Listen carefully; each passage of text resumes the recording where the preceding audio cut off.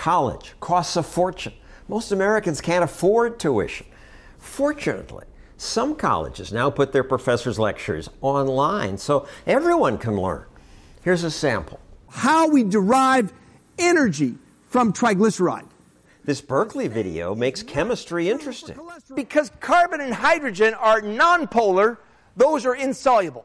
For 5 years, anyone could access 20,000 videos on Berkeley's website. But then, President Obama's Justice Department sent Berkeley this threatening letter. Berkeley's in violation of Title II. The Attorney General may initiate a lawsuit.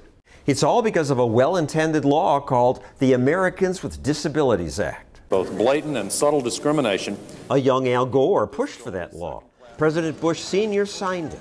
Both parties applauded.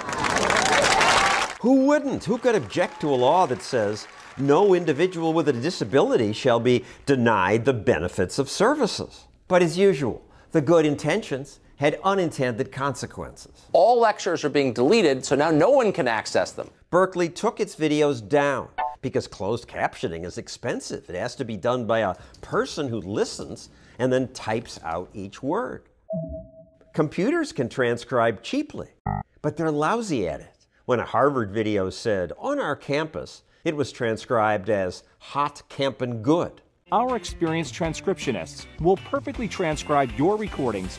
Berkeley didn't want to spend millions on companies like this, so it blocked everyone from seeing its lectures. Everyone's treated equally. Hearing people have no advantage over the deaf. Nobody gets to see the videos. Government equality police doing their work. But fortunately, the videos will survive thanks to the internet and pissed off entrepreneurs like Jeremey Kaufmann. We're going to keep it available. Kaufmann downloaded all the Berkeley videos before they were taken down and reposted them to his website, LBRY, spelled funny. The Justice Department might say, you're making life tougher for deaf people. I don't think anyone thinks that it wouldn't be better if stuff were subtitled for deaf people, but at the same time, it's ridiculous to say this content can't be available unless it's subtitled for deaf people. Kaufmann says he wants to help deaf people, but when closed captioning costs millions. Is that a reason that content shouldn't be available to everyone? Do you want to put a gun to someone's face and say, caption those videos? It's absurd. It is absurd. But what government does is often absurd.